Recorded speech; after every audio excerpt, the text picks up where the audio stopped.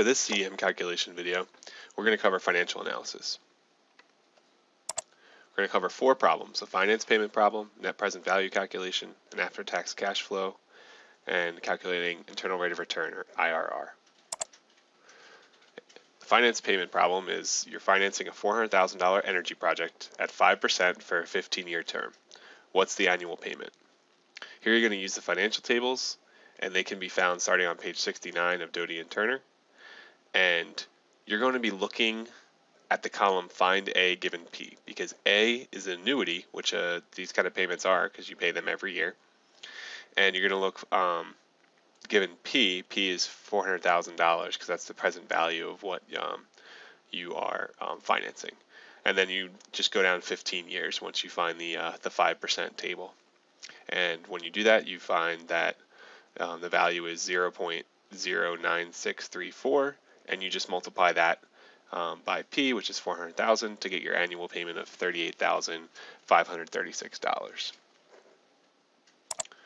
So up next is the net present value problem. In this case, a boiler retrofit costs $700,000. After the retrofit's completed, there will be an additional annual maintenance expense of $20,000, and the energy savings from the retrofit is $140,000 per year. If we assume the boiler will operate for 15 years with negligible salvage value, and we're also assuming a discount rate of 10%, and we're using end-of-year cash flows. What's the net present value? So first off, the present value of purchasing the boiler is negative. This is important. It's negative $700,000. And then to figure out the present value of the savings, you have to take the savings and subtract the additional maintenance expense. And then you're looking in the financial tables to find P given A, because this is an annuity, right? The savings occur every single year for 15 years. And you look at the 10% table, and you find that the value, the factor, is 7.60608. Once you do that calculation, the net present value is $212, or $212,729.60. So the other sort of wrinkle in this question could be, would you go through with this project? Because the net present value is positive here, and you're taking into account all of the different cash flows, you would go through with this project. So let's look at the after-tax cash flow problem. In this case, it's actually the same exact problem, except we're assuming a tax rate of 28%, and we're assuming straight line depreciation. And we're just looking for after-tax cash flow. So if we're just looking for cash flow, just so we're clear, we don't need to use the discount rate when we're looking for cash flow. That's only when we're calculating present values or net present value. So there's 2 things, remember, that you need to take into account. That your straight line depreciation is basically a tax savings, and then you're taxed on your energy savings, and that's actually a tax hit. So the savings is, first you calculate how much your equipment depreciates in a year by taking 1 over the year times the equipment cost. And then, so it's about $47,000 a year. And then you multiply that by your tax rate. And so that's the savings. So that's the $13,000 savings about in your annual cash flow.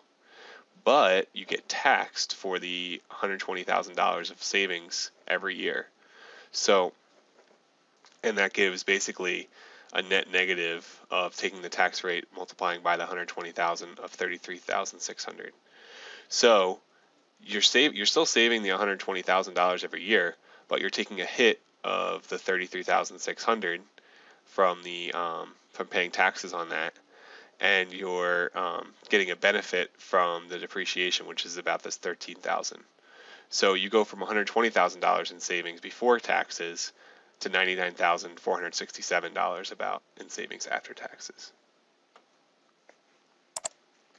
Now let's look at internal rate of return, or IRR. So I guess I really like this problem here. Same problem, and now we're trying to figure out what the IRR of the retrofit is. So when we're trying to calculate this too, the IRR does not depend on the discount rate. The only reason that how IRR and discount rate are related is that if you find an IRR that's greater than the discount rate, you would go through with the project. If you find that an IRR is less than the discount rate, you would not go through with the project. So the big thing to remember about IRR is it's the value of the discount rate when the net present value is 0. So the problem is, though, we don't know. IRR is a rate. It's basically a discount rate, right? So we don't know which table to use and where to get the factor from. But we know something that we don't usually know, which is that what the net present value is, and that it equals 0. So what we say is, so sort of looking back in, when we calculate the net present value, now we work backwards. Here we have a net present value of 0. We have our initial $700,000 cost. We have our savings of $120,000 a year. And then here we're multiplying by a factor. We don't know what the factor is. So in this case, we solve for that factor. And the factor should be, to give an NPV of 0, it should be 5.833. So now what we do is basically we guess. We look at different tables with different discount rates, and we see which table has a value closest to 5.833.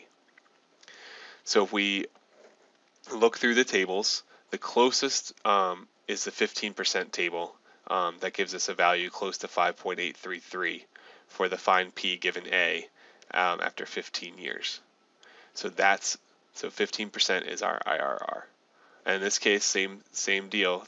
The 15% is greater than the discount rate of 10%. So we would go through with this project. So we get the same decision as we did when we calculate the net present value. So those are all the financial problems. Thanks for watching.